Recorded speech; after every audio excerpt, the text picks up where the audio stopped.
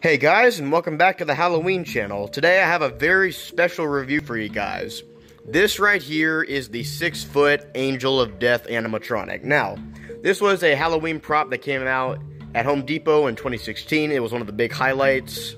And this is the third life-size animatronic that I have gotten, or actually over life-size.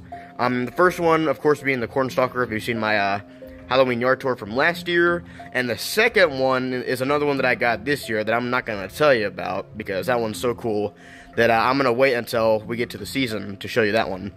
But anyways, more about this piece. This is a very mechanical prop. There's a bunch of animation on it. The wings move, the head moves, the hands move, and the mouth moves, and the chest flashes. So there's just a lot going on with this Halloween animatronic.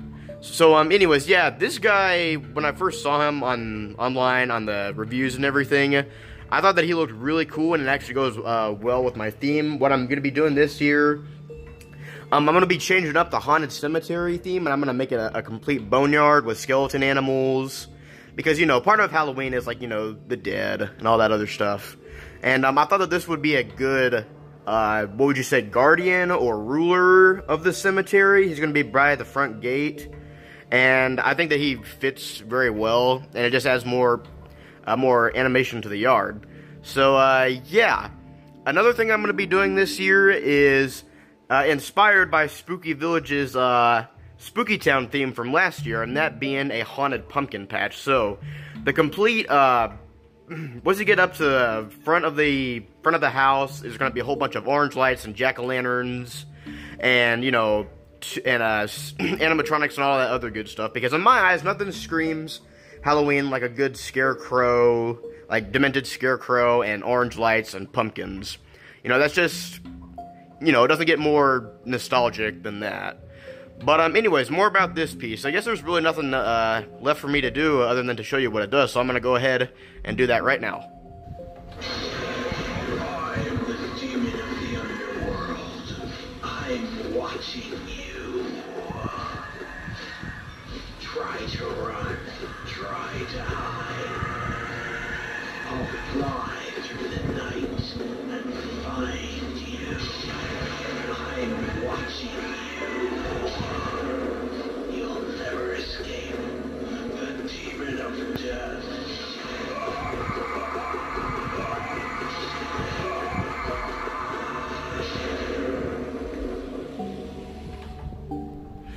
Alright, in case you guys were wondering what this wire is doing here, well, when I first got this, I actually had quite a few complications. Well, what's happening is basically the head along with the arms were not moving because the design of it, as you can see, the head's kind of jutting out, but it was too heavy for it, and so therefore it wouldn't turn, and so, you know, the mechanism wouldn't work. So what I decided to do was I was going to get a piece of I forgot what you call these, but I was going to attach this to the little bar right here and get some fishing string because, you know, that's very hard to see, especially in the dark.